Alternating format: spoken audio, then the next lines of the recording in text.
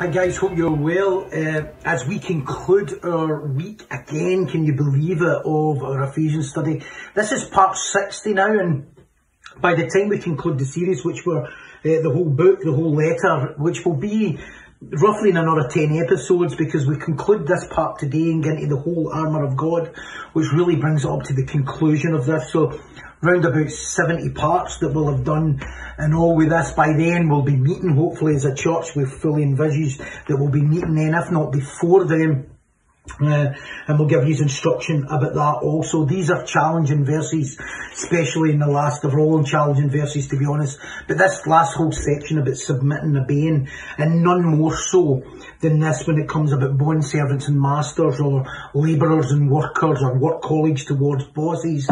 It's such a challenging thing, especially when you can be dealing with difficult bosses and such. But these are, for me, very sanctifying verses. I'd love to do a whole series on these parts alone, and maybe I'll do something in time and do something in the side for this, because I know people really struggle with this.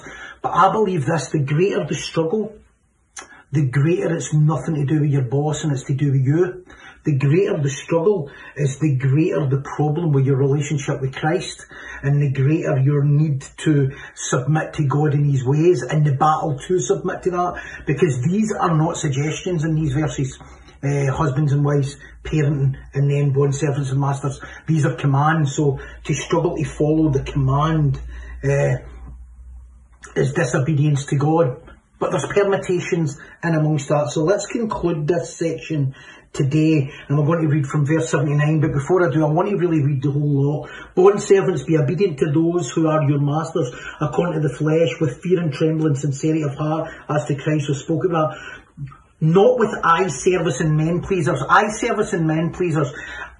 I believe that when you say eye service and men pleasers, you could put the word financial insecurity in amongst that, because that's usually what causes eye service and men pleasing towards bosses in a work relationship. It's usually financial insecurity, but you know that you end up putting up with stuff that, or you end up trying to perform all the time for acceptance. But as bond servants of Christ, doing the will of God from the heart, and then these verses that we'll conclude with goodwill, doing service as to the Lord and not to men. And I'm sure many of you have got difficult bosses, difficult work relationships, difficult clients, etc., etc. Remember what it says here though: as unto the Lord, not to men. And what this actually means is, if I'm not willing to do it, it's actually to God I'm not willing to do it for. It's not just about men. If it says you're doing it unto the Lord, and you refuse to do it, or I'm not doing it because they're a terrible boss and I'm not doing it for that reason, it's not the boss that you're harming, it's actually God. It's actually disobedience to God. So the struggle may be real, but when the struggle leads to a place of I'm not willing to do it, then it's actually goes deeper. And now we're going beyond very sanctifying verses, these really sanctifying verses, because it further highlights that the problem is not with the boss, but your problem is with your depth of relationship with Christ in order to submit to Him and trust Him. If God said it, it must be good for us for a reason, and good for His overall plan. When we can't adhere to God's word due to a human or a person, it really has got little, absolutely little to nothing to do with them. If we can't do it when it's God's word that says it, it's got little to do with them, and it's got everything to do with our flesh, our pride, and whatever's going on in our world and our gods. Over the weeks I spoke to people who are challenged by this and other verses, but somehow seem reluctant to apply it, or make excuses for not applying it, or make excuses for not being able to adhere to it, or say, you know what, maybe one day I'll get there. Where, you know, this is not a message that one day you'll get here. This is actually telling you what to do. And basically what it's saying is, I'm not really bothering what you feel. What you feel is irrelevant. You're following God and you're following His ways. It's very challenging, and it's, you know, it's hard to sometimes comprehend that if you don't have a solid foundational relationship with Christ. And I think these verses highlight more about your relationship with Christ than they highlight any relationship you have with another human or a boss. But I get the struggle real. I've had difficult bosses. I've been a difficult boss. But we have to be obedient to word. And this goes for all the last section in marriage, parenting, the rest. Of course it's not easy because your flesh doesn't want to submit. Your flesh doesn't want to submit. Your flesh doesn't want to submit to anything, including God's word. It wants to be in charge. Yet it's a command. Now, again, I'm not saying you should submit to abuse. I'm not saying you should submit to abuse. But what it is saying is, just because a boss has got a bad attitude does not mean all bets are off. Well, I'm not doing that because you've not been nice to me. It doesn't say that. We have got our part to play. No, it doesn't say you've got your part to play providing they play their part. You've got your part to play regardless of how they play their part. And as I say, this is why they're very sanctifying verses. No, also it means another thing that you don't get into, this is a common thing I've seen with workers, like the boss is terrible, the boss is bad, so everybody congregates together in the office or in the canteen and they all bad mouth and gossip about how bad the boss is.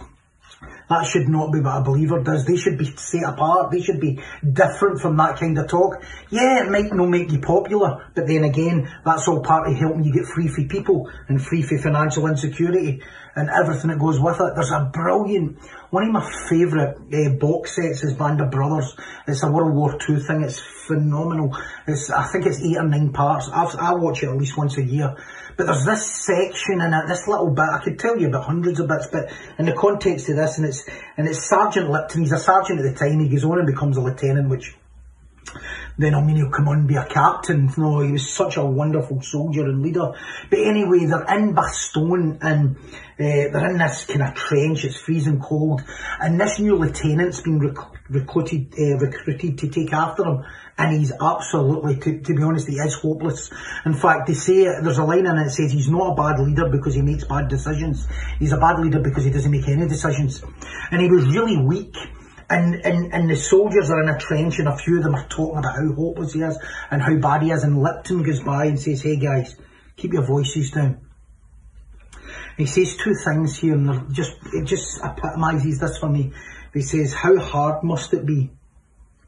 How hard must it be for a young lieutenant to come in here and try and train yous outstanding soldiers in your field? I wouldn't want his job to come in and try and train yous guys who are just such amazing, amazing soldiers. Secondly, there's other younger recruits here and they all look to you. And when they look to you, it means that they'll follow you. Be a leader, even if you've not got a title to be a leader. And lead by example. And it's a wonderful bit. And you know, you just think, what a brilliant bit of wisdom and leadership.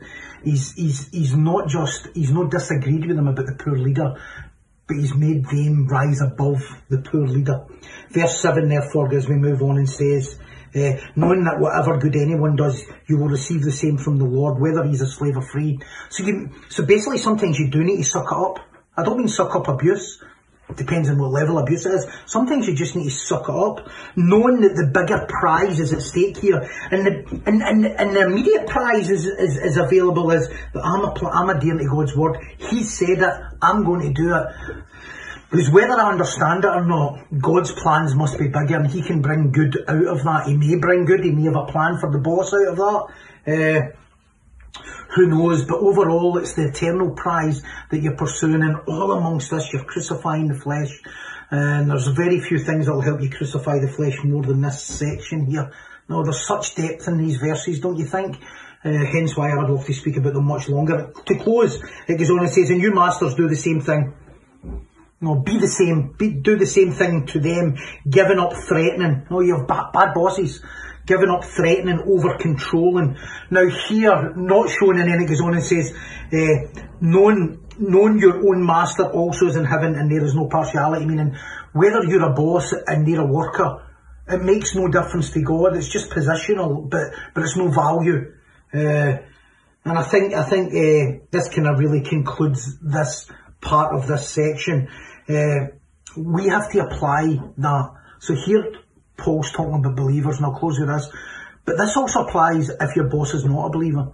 No, if your boss is not a believer, all bets are not off. You've still to maintain integrity, whether your boss is a believer or not. And if you're a boss, then you should be applying it. Okay, guys, tough subject, big subject. Let's trust in the word with it. Amen.